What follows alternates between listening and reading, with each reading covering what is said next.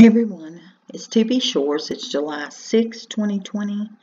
It's 10:02 a.m. I wanted to try to get a video done this morning. Okay, I hope everybody is following what the Lord has been having me point out about the Omer count and how having the overlap, the 6-day overlap, points us to understanding a double portion. And this is all about, see, the Omer count, remember, is all about spiritual growth. It's about where the Lord is taking us spiritually, okay? About the spiritual growth that we need to be gaining to get to where we need to be for what He is about to do in us and through us, okay? So when we understand the Lord is pointing us to this double portion, of course, it took us to understanding that is about Elijah, because the double portion of his spirit fell to Elisha. And we also know that according to Scripture, that John the Baptist walked out in the spirit of Elijah as well. So we're going to get back in the Scripture right now, and I hope to point out a few things. We're looking at how John the Baptist, in the spirit of Elijah, will make the way once again for the Lord. This time will be it will be as bringing the kingdom. Rather than announcing the kingdom is at hand, this time it will be about bringing the kingdom. Let me see if I can find it right quick, right here. In Matthew 3, we see, it says, in those days came John the Baptist preaching in the wilderness and saying, repent ye, for the kingdom of heaven is at hand. The kingdom did not come at that time. This is about the kingdom actually coming. And John will walk out making the way again in the spirit of Elijah. It's about that birthing again, okay? Making the way. Do you understand? Making the way for the birthing of the kingdom. And that takes us back to this scripture here that we see in Malachi chapter 4 and verse 5, where it says, behold, I will send you Elijah the prophet before the coming of the great and dreadful day of the Lord. So Scripture tells us that Elijah must come before, okay, and before the great and dreadful day of the Lord. It's important we understand this before, because it's going to help us understand some things that I'm going to talk about a little later. All right, then when we pop back to Malachi 3, it says, behold, I will send my messenger, and he shall prepare the way before me. So it's all about understanding what has to be before, okay? This verse is saying that the messenger will come and prepare the way before me.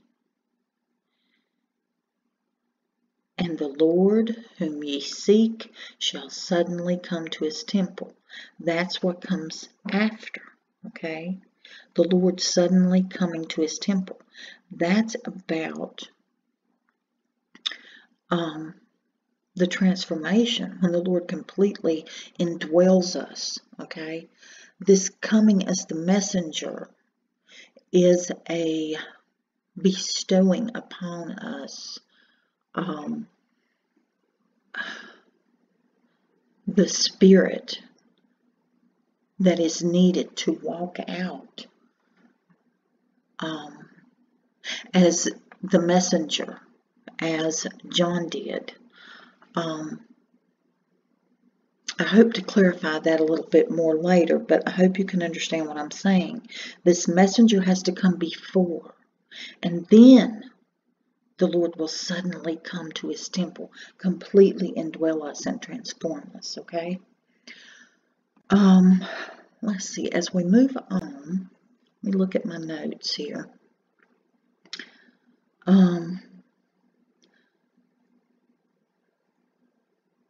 Okay, understanding this is where we are now. It is about the kingdom coming. It is about the travail that the world is in right now, that God's creation is in. And this travail will bring about the birthing of the kingdom. I'm trying to think, seemed like there was something there that I needed to, this travail. Yes, and the way has to be made for that birthing. That's why that messenger must come that makes the way in the spirit of Elijah, just as John the Baptist did. Now, if we look at, let me see my notes again.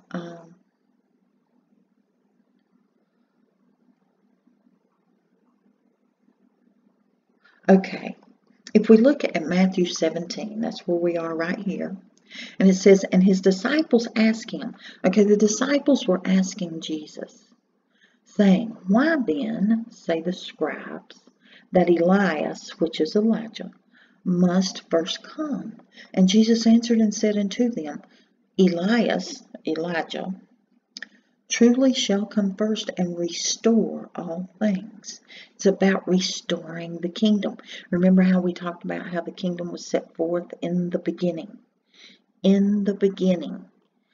And the Lord God gave Adam dominion over all creation. It's taking us back to that kingdom, okay? Let's see, where was I? And restore all things. So that's what that's speaking about. And then it goes on to say, Matthew 17:12, but I say unto you that Elijah, is come already, and they knew him not, but have done unto him whatsoever they listed. Likewise shall also the Son of Man suffer them. So, they did not recognize Elijah as it was prophesied. And of course we know it went on to be that John the Baptist was beheaded.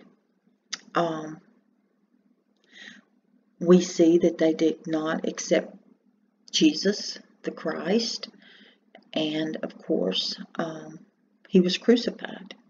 But because of his death, burial, and resurrection, we have life. But it was all part of God's plan in restoring things. Okay. Now this is where Jesus is speaking, and he's speaking about Elijah. And then in verse 13 it says, then the disciples understood that he spake unto them about John the Baptist. So clearly here we can see that Jesus is establishing to his disciples that John the Baptist came in the spirit of Elijah. So once again, I want to say that what has been will be again. The book of Ecclesiastes tells us this. And also what the Lord has given us in his word to understand. He is the same always. And we can learn by what has been as to what is coming. And that's why he gave us his word, so that we could learn and we could understand and we could prepare. It's about giving us a way to seek him and to understand the things of him. But you've got to realize that you can't understand these deeper things if you're stuck in the milk of the word. Because there is scripture, and I don't have it pulled up, but it talks about believers not being able to take the meat because they are still in the milk. And there's scripture that says that God will not give the meat to those who are not weaned off the breast, weaned off the milk. So we got to understand, if we are going to understand this, we have to be seeking the deeper things of God. We're not going to get these things from the surface understanding of the scriptures. These are deeper understandings within the Word that the Lord is sharing. And for those of us who are seeking, who have eyes to see and ears to hear, yes, we get this. But you have to understand there are many who don't. It's because they only want the surface. They're comfortable with sticking with the surface understanding, and they're not seeking the deeper things. So there's no point in arguing with people who do not see these things, because they're only going to see it when it's their time to see it, and they're not going to hear what you're trying to tell them about these deeper things unless they have reached the point in their faith to understand that there's more than the surface understanding of the scriptures to be known, of the scriptures to be known. Many are just too comfortable in the surface understanding of things.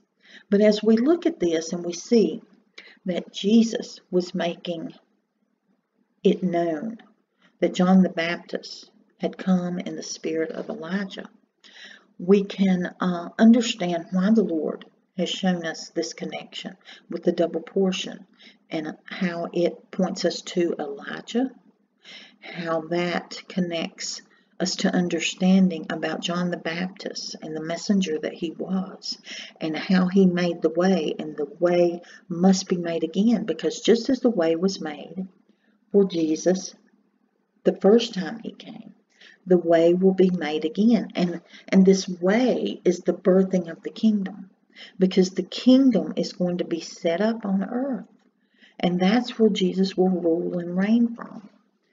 Let me see if there's anything else I need to get in on this video, because I'm trying to keep things to specific trains of thought and understanding with each video, so it doesn't get so it'll be hopefully be more clear. Okay, I'm hoping that you're following me and understanding the connection the Lord has given us here with how we are to walk out as the messenger, as John the Baptist, in the spirit of Elijah, because the way has to be made.